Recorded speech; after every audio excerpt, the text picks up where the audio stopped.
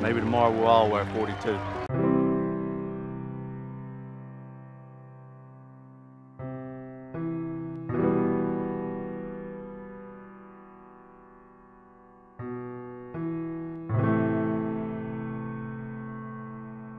Jackie Robinson is one of the most recognizable players in the history of American sports.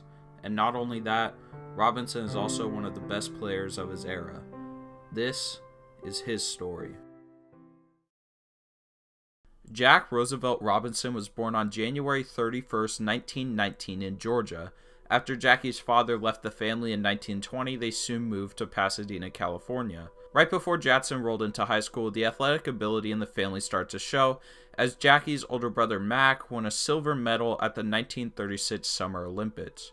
Mac, along with Jackie's older brother Frank, encouraged Jackie to pursue sports. And pursue sports Jackie did, as in high school and in junior college, Jackie thrived in sports like baseball, football, tennis, and especially track. Towards the end of Jackie's athletic career in junior college, his brother Frank was killed in a motorcycle accident. Frank was one of the brothers that inspired Jackie to do sports, and the brother Jackie felt closest to.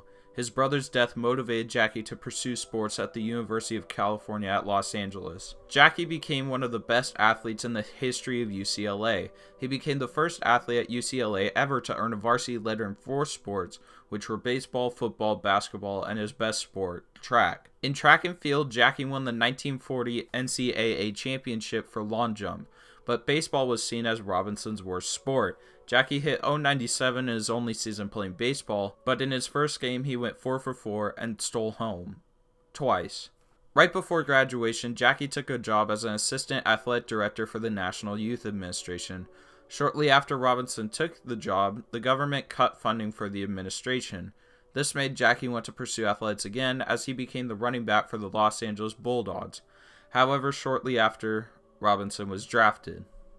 At around this time, Japanese released their attack on Pearl Harbor, which caused the United States to enter World War II. Robinson's military career was short-lived, following an incident with an officer's wife on a bus. Although there was no segregation rule on the bus, Robinson was sent to the back of the bus and he refused. Robinson received an honorable discharge, although he was unfairly charged with a, quote, crime he committed on the bus. In 1945, Robinson received a letter from the Kansas City Monarchs to play professional baseball in the Negro Leagues. Robinson played very well for the Monarchs, however he hated the experience. The Negro Leagues' disorganization and their excessive gambling made Robinson very frustrated. During that season with the Monarchs, there was an interest from Major League ball clubs. The Boston Red Sox had a tryout for Robinson and other African American players. But the tryout was not held to sign any of these players. The tryout was held to show Boston City councilmen that these players didn't belong in Major League Baseball. The Red Sox were eventually the last team to have an integrated roster. Thankfully, general managers like Branch Rickey were serious. Robinson was selected as one of the players to be interviewed for the possibility of a job.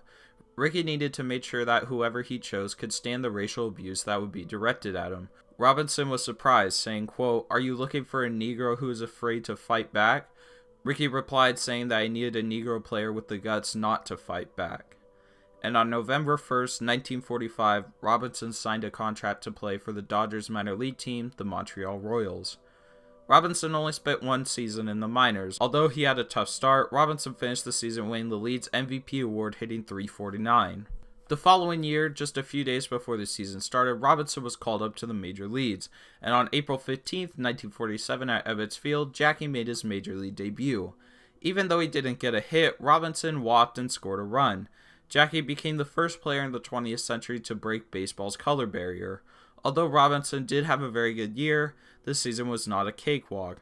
Robinson was constantly booed, had racial slurs yelled at him, and was intentionally pegged by other pitchers. But there were other players and some of Robinson's teammates that made him feel welcome. Jackie's teammate Pee Wee Reese said, quote, "You can hate a man for many reasons. Color is not one of them." For the next 8 years, Robinson took the major leagues by storm, and racial tension in the major leagues started to ease. As Jackie started to settle in, his true abilities started to show. Robinson had a total of 6 All-Star appearances, won the National League MVP in 1949, had multiple National League pennants with the Dodgers, and won a World Series championship against the New York Yankees in 1955. Robinson was more than just an all-star baseball player. Jackie's desegregation of the major leagues was a major step in the civil rights movement in the United States. He allowed Negro League players like Satchel Paige, Ernie Banks, and Willie Mays to make their rightful spot in the major leagues to showcase their talents. Remember the beginning of this video? Maybe tomorrow we'll all wear 42. Well, Reese was right. One day we do wear 42, and that day is today, April 15th, the day of Jackie Robinson's debut.